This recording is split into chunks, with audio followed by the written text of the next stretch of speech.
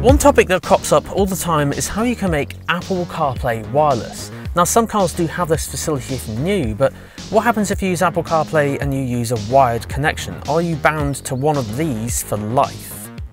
Well, actually no. In fact, there's quite a few adapters out there that actually convert the wired Apple CarPlay to wireless. So what I wanted to do is find out if they're all the same or which ones are the best value for money. So I went out and bought 5 of them with my own money. So to clarify, this video is not sponsored at all. I've purchased these, as I mentioned, with my own money, and I'm testing all the adapters for the same things. For number one, I wanted it to connect to the car's multimedia system as quickly as possible when you turn the car on each day, so speed is of the essence. Next up is the quality of the connection, so I'll be keeping an eye on all of these adapters to make sure they don't lose connection, because you definitely don't want that right when you're using the sat-nav and they're just kind of saying no connection available. So I'll be keeping an eye out to make sure none of them lose connection. Now another thing is the adapter's price point. I wanted to keep them as cheap as possible, but without compromising on the quality. So to clarify that, I've got kind of adapters from around £60–70 all the way up to £130–140. Of course, all the prices were correct at the time of recording and could change in the future. And finally, compatibility. Now sadly I don't have access to every single car out there, so with the adapters, make sure that they're compatible with your own car. So check with the adapter manufacturer, or at the very least make sure they've got like a return or refund policy in place so you can return it just in case. Now this is very, very important. Make sure that your car has Apple CarPlay in the first place. These adapters do not give your car Apple CarPlay. You need to have Apple CarPlay in the first place. These adapters purely convert the wired element to it to wireless. So basically, if you plug your phone in for Apple CarPlay and you want it wireless, these adapters are just that. So let's have a look at these adapters. Now, as some of these adapters have a USB port, you may need to convert USB to USB-C, which is why I've also included a couple of these. Now, I use these all the time, so if you want one of these adapters, look in the description down below for the link. So first up today, we've got an Apple CarPlay adapter called CPlay to Air. Now, CPlay to Air have literally been everywhere online with ads placed all over the internet, so I was itching to try them out. In the box, there's literally just a dongle with a USB-A connector. That's this end here. So you may need to buy a USB-C dongle that I just mentioned. Next up is the most expensive on this list. It's called the U2-X Pro by Ottocast. Now Ottocast also produce another which I'll show next, so I was quite curious to see why they had two and at different price points. This one allows Apple CarPlay and Android Auto, so it's quite useful for families or friends that have different phones. So if you have an iPhone and someone else also wants to connect their phone and they have an Android. This had a USB-A end and USB-C end for connecting to different ports in cars. In the box there were also 2 cables for connecting as well, USB-A and USB-C. Next up is the Ottocast U2-AIR. A little bit cheaper than the other one, but also has some more squared off looks and only has a USB-C port. I did also note it felt a little bit lighter and kind of not as well built as the other, but it's probably because of the different price points. I also noted as well this was only compatible with Apple CarPlay and not Android Auto. Again, just like the other Ottocast, it had 2 cables for connecting to various multimedia systems in all types of cars.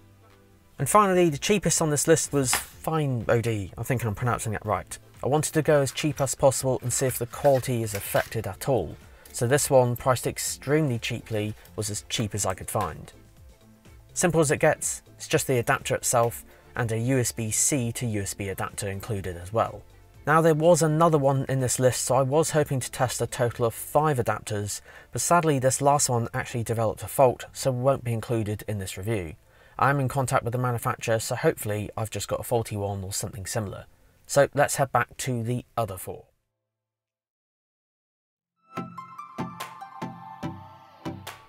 Now guys, what an interesting few weeks testing all these Apple CarPlay adapters. Now I have been testing them in lots of different manufacturers of cars just to ensure that compatibility, so I'll share all of my results in just a moment. Now the most important thing that I found personally, I've been using wired Apple CarPlay for, well, forever. My own personal cars haven't had wireless Apple CarPlay, so I've been bound to that cable all this time. Obviously using these wireless Apple CarPlay adapters, I've then found obviously that you're using up your battery a lot more because it's running Apple Maps or Google Maps and playing music so you actually have a more depleted battery because it's not plugged in. Kind of the obvious thing. But this thing brings me neatly onto where do you plug it in? Because if you only have a USB port, I mean, most cars like this particular one have a few, but if you only have one, how do you plug it in? Or how do you not occupy as many ports?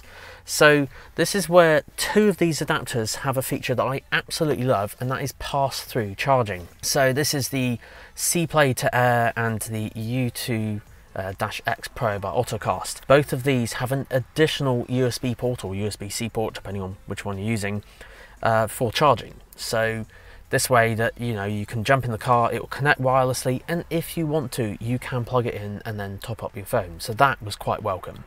The other two sadly didn't have this, so that was the Ottocast Air one and the cheapy one on Amazon, FEINODI, however you pronounce the name. But yeah, those only had one port, so you couldn't charge. You'd have to either unplug it and then charge it, or use another USB port to charge. So for these two, I definitely quite liked that. So we'll start with CarPlay to Air first. Now, I tested all the connection times, the boot up times of all these adapters, because don't forget, the multimedia system in the car needs to start first, you know, when you first turn it on, then the adapter needs to load up. So I loaded up the multimedia systems on every single car I tested, and then timed with a stopwatch the fastest launch time that the adapters would do. But the fastest time, kind of repeatedly, that CarPlay to Air did was around 23 seconds. So that was pretty good. The Ottocast U2-X Pro though, that was actually around the 25-second mark, so that was a couple of seconds longer. Still really good, but obviously something to factor in.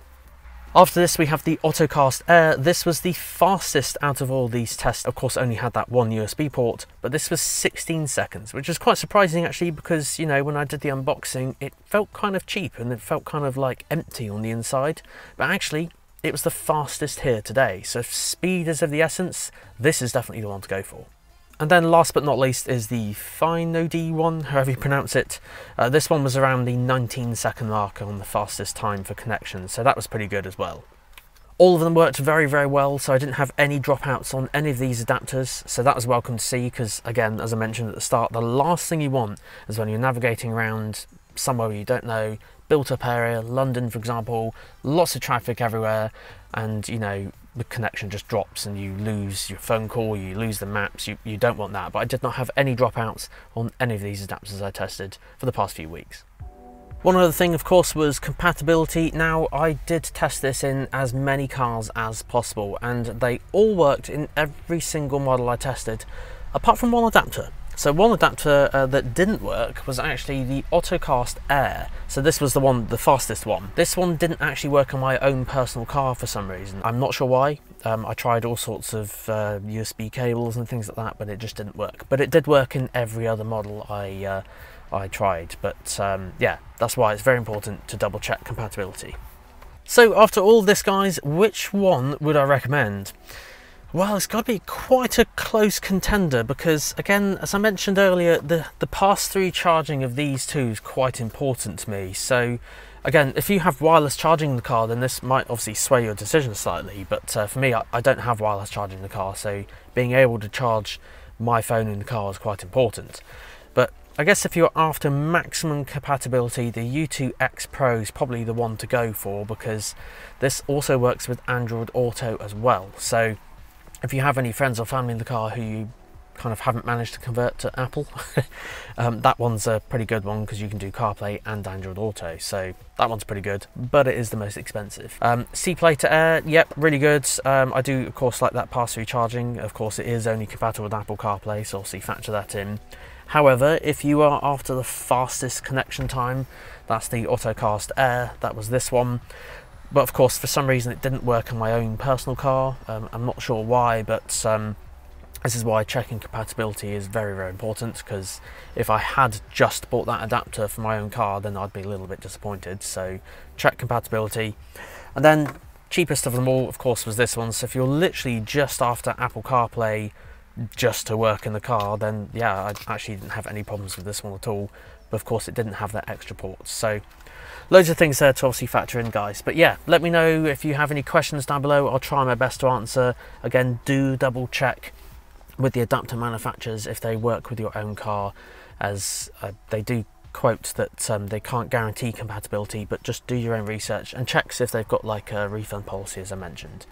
But guys, thank you so much for watching. Now, if you're having problems connecting Apple CarPlay in your own car, of course, make sure that your car has it in the first place.